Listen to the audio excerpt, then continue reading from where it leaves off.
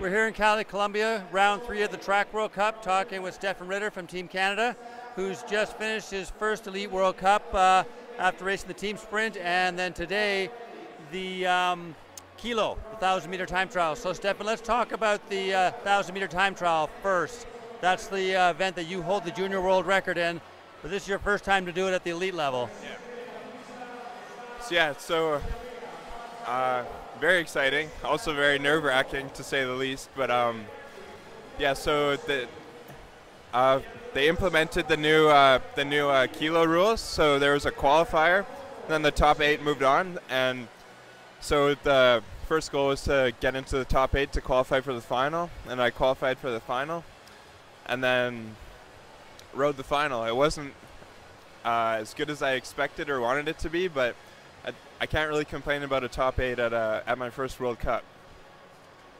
So, I mean, what's it like racing here at the elite level as opposed to the junior level?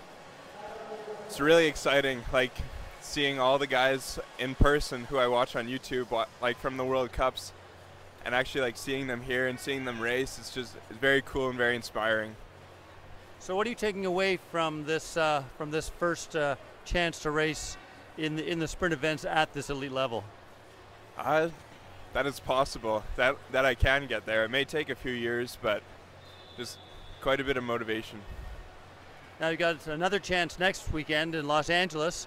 I mean, you've got the team sprint again, and it's Hugo's experience with you and Patrice, both new. So what sort of things do you think you've learned from your experience here you're going to be able to incorporate next week?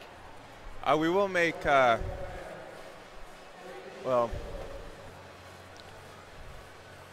definitely it's a big confidence booster for the team sprint, having completed the one here already, going into LA. So I think there should be a little less nerves and a little more preparedness going into LA, so I think that should bode well for us. Okay, and now I guess the build-up is to go to Worlds as well. I really hope we qualify for team sprint and then we get to go to Worlds.